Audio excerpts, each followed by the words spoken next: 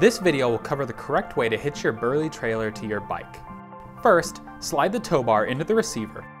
Press the metal button on the side and push until the red square on the bar is flush with the receiver. Insert the retaining pin so it goes all the way through the receiver and tow bar, then secure. Always make sure the pin is locked closed.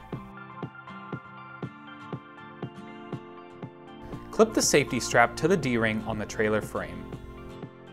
To install the hitch, remove the quick release axle from the bike. Place the hitch over the hole, put the axle back in place, and secure. To attach the tow arm to a bike, insert the flex connector into its receiver on the hitch. Align the holes and insert the safety pin. Make sure the pin is locked in place. Then, wrap the safety strap around the rear stay of the bike at least once, twice if you can, and snap it into the D-ring on the tow arm.